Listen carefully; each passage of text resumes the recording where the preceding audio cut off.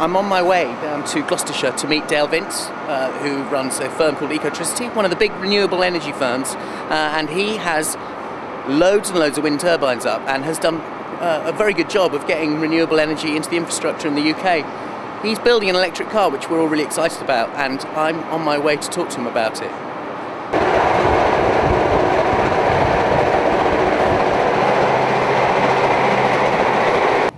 Just on my way to Ecotricity, and ironically enough, I'm running past the chimneys that are working on behalf of Empower, sending all that carbon into the sky that everyone's worrying about at the moment, and going to talk to someone about renewables and renewable electricity and wind farms and so on. It's a beautiful day for watching smoke go into the sky. Look at that. How are we going to power all these electric cars? Yeah. So I'm very happy because I'm sitting with Dale Vince, the guy who started Ecotricity. And he's got a very interesting story.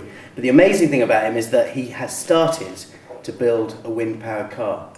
And lots of people are interested in this car, Dale, especially on the blogosphere or whatever. Yeah, they want to talk about it. Yeah, they look at your blog and everyone's excited to hear the story. And it's all over the world. You know, this could be an exciting thing that you're doing. It's a lot of fun. What I want to do is just have a chat with you about where it started, because your story is a good one. You know, living out in the middle of nowhere with a turbine on your roof, and then deciding to set this incredible business up that has done enormously well and is, you know, paving the way for renewable energy. Just give me your story. Oh, what, like the short version? Yeah, give me the short version. Well, I lived my life kind of unconventionally. Dropped out when I left school. Didn't want to have a job and a mortgage and a house and all that kind of stuff. And I travelled around pursuing a low-impact lifestyle, and I did this for about a decade. And then in the early 90s, I was living on a hill outside Stroud, using a small windmill to power this trailer that I lived in, an old army trailer with some train batteries underneath it from a scrapyard and all that kind of stuff. And I guess I had a eureka moment. I thought, well, I was living a very low-impact lifestyle personally, but I thought I could do more if I dropped in and tried to build big windmills. I saw the first wind farm built in Cornwall in '91, and I guess that inspired me, triggered me to think, well, let's see what we can do. Living on a hill, I knew it was windy because I had a small windmill, and I thought, well, I'll start here, try and build a windmill, and that was just the beginning of the journey, and that was 15 or more years ago now. So, and here we are today. We invented green electricity back in the mid-90s as a concept and a product. You couldn't buy it anywhere in the world, and we brought a lot of change to the electricity industry already.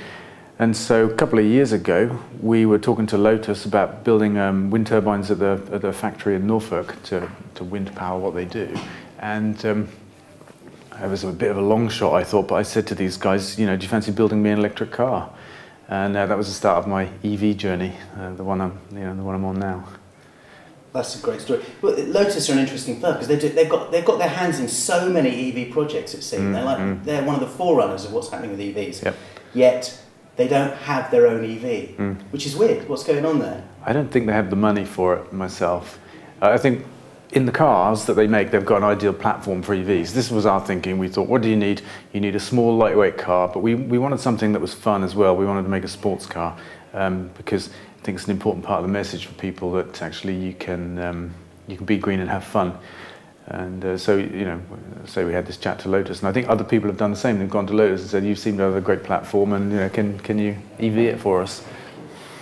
In the end, we didn't go forward with Lotus for lots of reasons I won't go into. We're still friends. There's nothing bad going on, but I think the Tesla thing came along and kind of took their attention, and so we assembled a team of crack engineers. I like to think of them like the A-team of motorsport. These guys build Le Mans 24 cars, concept cars. Peter Stevens, the designer, he designed the Mercedes McLaren F1, fantastic car. And we assembled this team of about 5 people, and said, let's look at the concept of a retrofit. Take a Lotus off the road, and we bought a second-hand one. And what do we have to do to make it into an electric car? But not just rip out the engine and put in some motors and batteries. But what we're trying to make is a fantastic car, a car that handles better than the standard Exige that we've based it on. The car looks very different because you don't need all the air ducts and body shapes you have in an internal combustion engine car. for an electric car. So we're changing the body shape. We'll make it more slippery in the process. That's part of what Peter's doing, and in the process of that, it'll just look very different. We made it longer to accommodate stuff in the boot.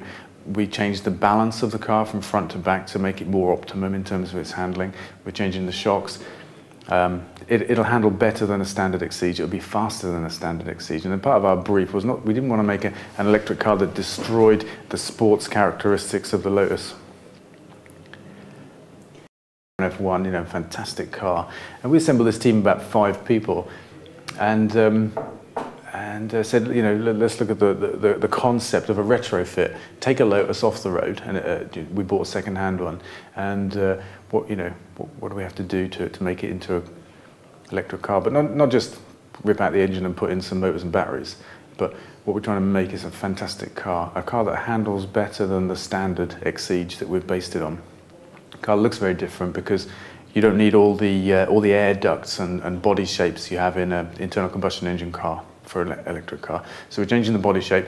We'll make it more slippery in the process. That's part of what Peter's doing, and in the process of that, it'll just look very different. We made it longer to accommodate stuff in the boot. We changed the balance of the car from front to back to make it more optimum in terms of its handling. We're changing the shocks. It'll handle better than a standard Exige. It'll be faster than a standard Exige. And then part of our brief was we didn't want to make an electric car that destroyed the sports characteristics of the Lotus. Okay. Why a car? Why did you do it? Well, I suppose I've been working all these years on energy because the biggest single source of climate change in the UK is the way we make electricity. So it was like my first target when I dropped in, trying to change the way electricity is made in the UK. And I love cars. I love motorbikes. I'm a bit of a petrol head. I'll freely admit that. And a lot of things have concerned me all my life around sustainability, how we live and how we're going to live in the future, post-oil and that kind of stuff. I've been living for that moment since I was about 12 or something. And I just had the opportunity really to say, well, look, the energy mission is working. Things are changing, things are happening. Somebody needs to be talking about cars, more than talking, doing. And a couple of years ago, all the big car companies were talking about hydrogen fuel cells and hydrogen economies, and they needed a decade or 2 decades to make something work. And I just thought, well, that's bullshit. And somebody's going to have to get in there and make a car and show what can be done. So our aim really is to throw down a gauntlet to the big car companies, say, look at us, we're a tiny little electricity company, we made this fantastic car. We haven't invented any new technology. We've found stuff from around the world and put it together. And if we can do it, why can't you? What are you waiting for? And I think it's because they have a vested interest in the internal combustion engine, as do the oil companies. I think that's why between them they talk up hydrogen and fuel cells and all that kind of stuff. So it was a mixture of a long-held concern and the opportunity to venture into transport and say, let's make a demonstration car, and have some fun along the way. And also I want to stimulate a debate. I want people to start thinking, how will we be getting around without oil? Because oil has been this incredible thing for our generation and a few before us, and maybe one more to come. It's incredibly energy dense, and it's allowed fantastic things and lifestyles. But that's coming to an end, and we've got to think about that very hard and start to do stuff about that now before it's gone. It's important what we invest our last barrel of oil in my opinion. Yeah, absolutely. I started vlogging in May 2005, getting the G-Wiz, driving around in that. The Nice was becoming available. There were only 2 EVs on the road.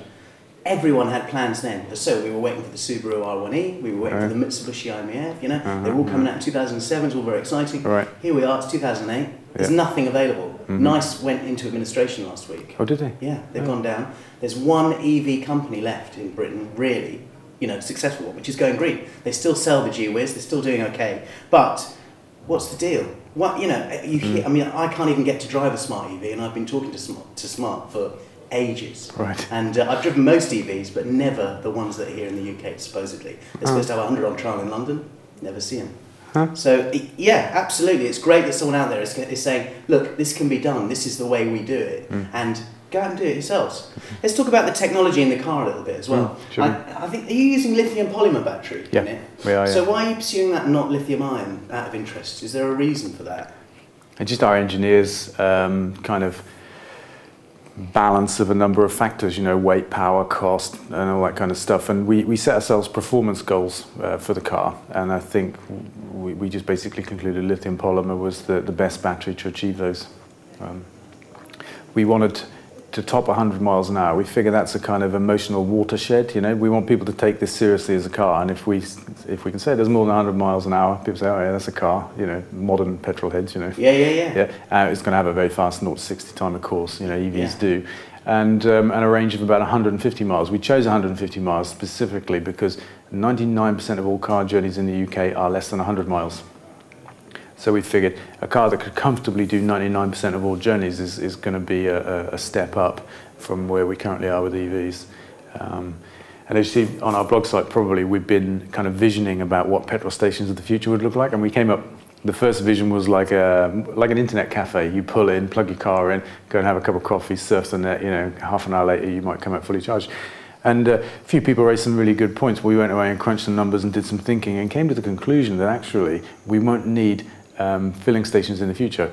We won't make special journeys to fill up or charge up because 70% of people have access to home parking and can charge up at home. And for everybody else, all we need is destination parking, so that when you go to the supermarket or the car park, or if you're on a commute or a business meeting, as long as at the other end you can plug in, you can double your range. And modern batteries, can be charged very fast. And so we came up with a new vision of a petrol station of the future, that mouldy, run-down Shell station that's abandoned and nobody wants anymore. And I think that's how it'll be. I think we don't need petrol stations in the future. Yeah. The one problem I think is city living, because I live in London. I don't have off-street parking. I have to run a cable across the pavement. It's not ideal. You shouldn't really be doing it, but that's what I do. That's how I get by. Yeah. And a lot of people living in the cities haven't really got their heads around that. You don't get off-street parking in Hampstead unless you're a multi. Agreed. But you go and park somewhere during the day, do you? I park in the garage in Westminster, where there is 4 charging points and about 50 electric vehicles, so you never get to charge. No, agreed. But that's now. What I'm saying is that it'll be, take a parking meter on the street in London. Maybe one day in the future it'll come combined with a charging post. So where you're putting your money in and you're paying for parking and electricity. Yeah, absolutely. I mean, Electromotive are doing a good job up there by putting charging bays in, and there's something like 40 charging points in Westminster now. Mm-hmm. So it's happening, but I tell you, it's happening really slowly. Yeah. What are your views on Better Place and all that kind of stuff? Oh, I don't know much about it. I saw something on the Guardian website yesterday, I think, about there are plans, announcements in Israel and that kind of stuff. It sounds interesting. I don't know how they're funded or what exactly they're providing. There's some kind of amazing startup really based in Silicon Valley, and this guy, Shai Agassi, has basically sold the deal into Israel, Denmark, now San Francisco and Sydney, and he's got big plans for... What is the deal, do you know? Well, you basically you run a car like a mobile phone, so you pay per mile. And Nissan, he's done a deal with Renault Nissan, who will build the vehicles, and you will be able to drive the vehicle around, pay per mile, and then swap batteries out as you go around. And he's got a battery replacement system and charging point system in place. So that's his infrastructure for it. Okay. So at the moment, there's nothing there. It's a lot, there's a lot of talk going on, and not a lot of action. Whereas Electromotive, I have to say, they're doing it. They've got charging posts. They're the charging posts in London. So, there's opportunity there. It's a good UK business. Let's hope something can happen with that. Yeah, I think swappable batteries are not a good idea myself. I think better to have batteries that you just charge up in your car, and the technology is improving. It's getting faster, the charge times all the time. I think the idea of swappable batteries would mean that things couldn't be so universal. I mean, a 3-pin plug is universal. You can just have one with you. But if you've got a Renault with a swappable battery, will it fit a Ford or something? It'd be a problem. And the batteries are big as well. I mean, in our car, the batteries are weighing a couple of 100 kilos. Yeah. I think it's emotional too. Are you really going to drive the same car as everyone else?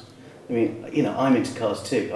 You make a real conscious decision. You think about what you're going to drive. So that, for me, that's the problem with it. It's like you don't want to be limited to one type of car. Everyone makes an emotional choice over what they drive. Yeah. Which is why I want to be able to buy one of your cars. And what's the deal with that? When are you Don't know. It's a demonstrator, the first one. We're having a lot of fun building it, and actually we're learning a lot as well.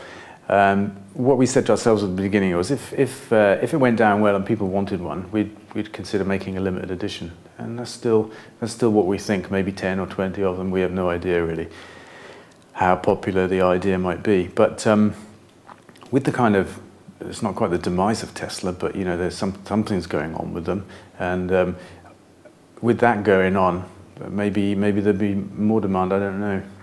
It was only like 6 months ago. The guy from Tesla was on my blog site saying you shouldn't bother building your own. You should buy one of ours. And I said to him, well, look, just let me have a try of it then to prove what you're saying about it, because I'm skeptical about the range and stuff.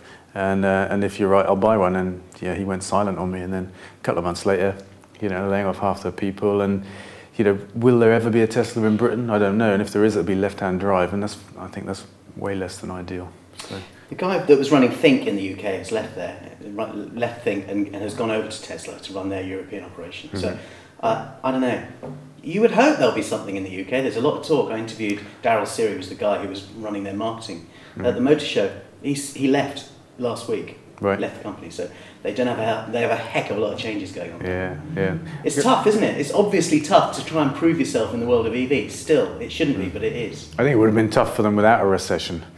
Yeah. For sure, and I think the car's probably a lost leader. It's hard to see how they could sell it for that kind of money, unless it's just because they've got really cheap batteries, because they're joining a few thousand of them together, aren't they? Yeah, absolutely. We're joining about 96 together. It's quite a different kind of outcome. Yeah. Okay, let's talk about... Can I ask you how much it's costing you, this car? Yeah, I spent a couple of £100,000 so far. And we expect to spend a little bit more, but, you know, not more than 3 probably. Really? Yeah. Wow, because, you know, the Tesla is over 100, basically. You know, the Tango's $108,000. So if you're building a car from scratch with one of the finest designers in the world, that's not bad value for money, actually. It's not bad.